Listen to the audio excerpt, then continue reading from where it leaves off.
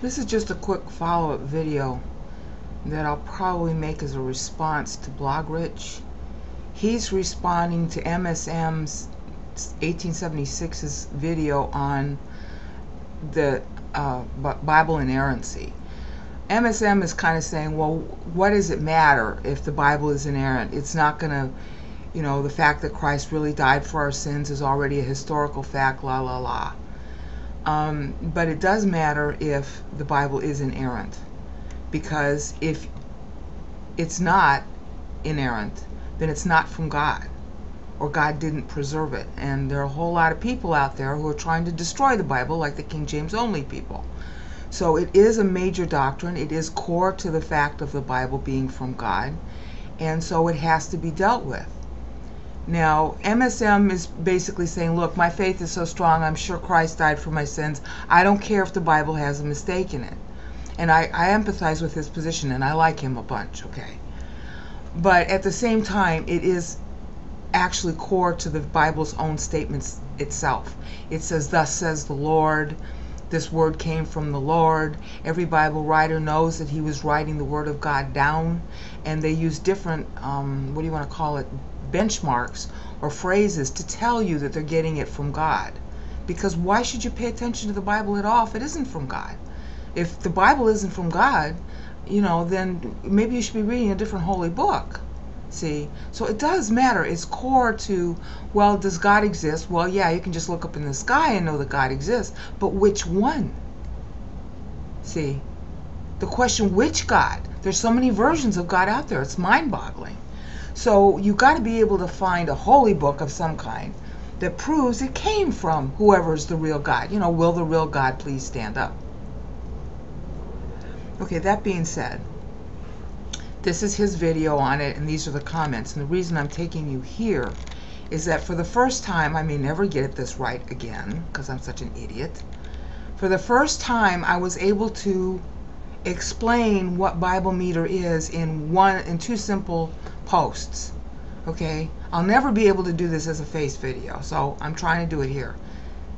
LOL, your grandma was right. Bible meter, this is the purpose of Bible meter, why my life is dedicated to it now. Bible meter tells us when the text was written, and I give one example here. But every single Bible text is going to have a little metered phrase telling you when it's written. So we got to, everybody's got to retool, all the denominations got to retool and go back and find out what this meter is and when the books were written. That will end a lot of debate over the Bible.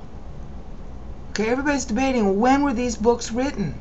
Okay, well, but if the Bible has a meter that tells you when it was written, and I give the example of the date line that John uses in Revelation, 58 years after Christ died. Christ died in 33 AD according to, 30 AD. 84 years after Judea became a province. Okay, Judea became a province in 6 AD. 126 years after Mary was born and Herod became, it's not necessarily tetrarch, but it was, the beginning of his rule, which was 40 BC. Okay? So this is all 91 AD.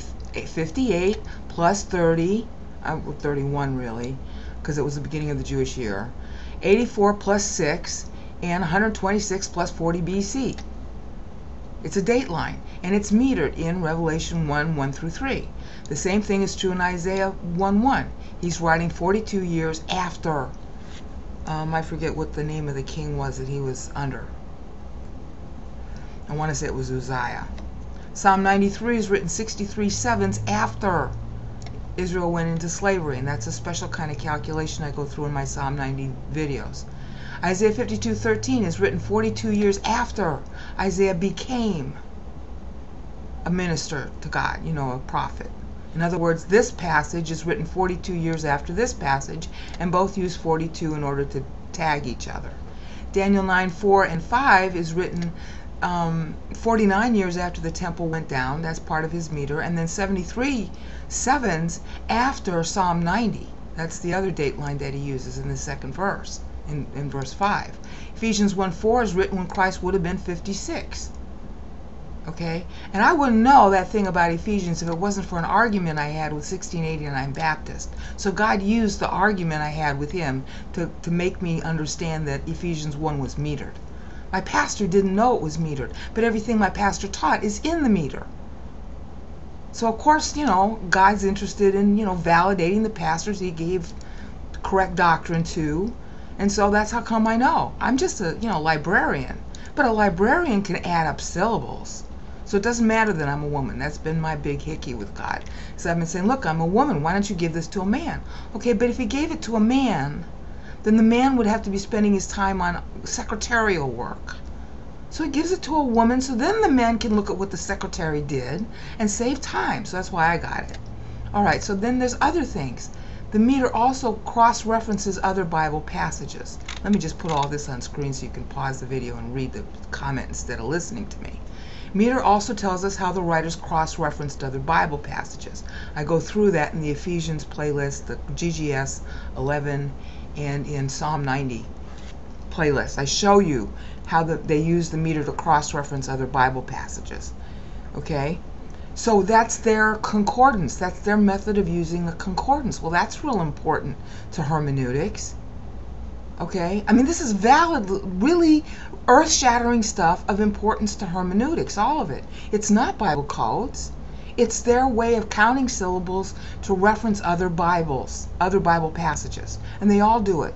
Okay? I've only, put on video 4 Bible passages, 5 Bible passages. No, 6.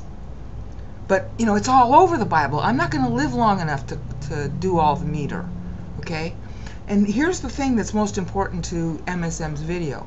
The first purpose of meter is to verify that you memorize Scripture correctly. See, they had to memorize it.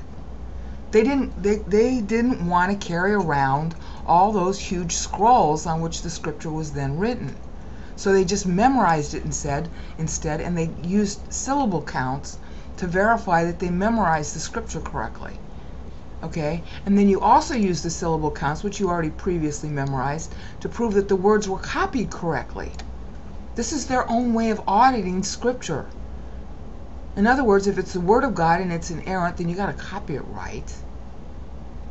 And it turns out, the Molar Scroll is, supposedly has lacuna in Isaiah 53. Well, there aren't any. The BHS text is perfect, and I show that in my Isaiah 53 video, where you can see the meter patterns that Isaiah is using, and they're doctrinally pregnant, and it's a timeline from 1st David to last David. That's how the meter works. See, there are no words missing, so one of the problems about the inerrant argument is, there are words missing. Well, in one copy, words might be missing because it wasn't copied right, but in the other one, no words are missing. And you can tell that by the meter. Okay? So inerrancy does exist in the Bible. We just have to know how to find it. So that's the purpose of the Bible meter. That's why I make so many boring videos, if you ever wondered why.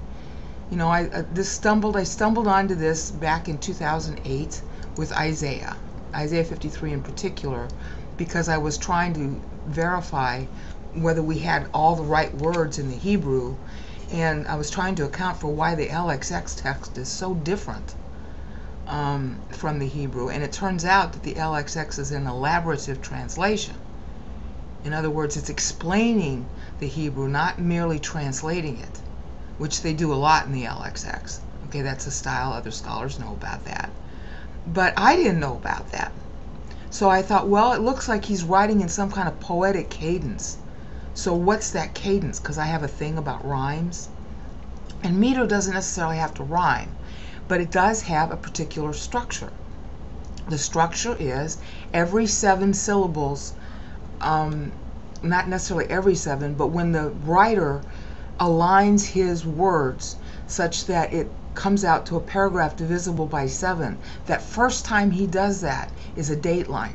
And then every other time after that, he's tying to other passages in the Bible or making new points. And he's also tying it to a timeline of Bible dates.